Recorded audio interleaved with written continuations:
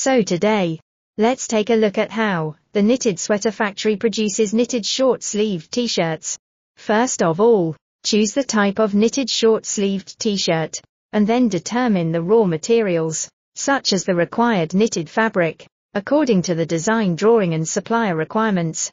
Secondly, according to the determined design drawings and materials, arrange the specific process of printing, cutting, sewing and other processes, and then make a batch of models, put them on, check the size, scalability, etc., so as to ensure the comfort of the size, fine workmanship, etc. require.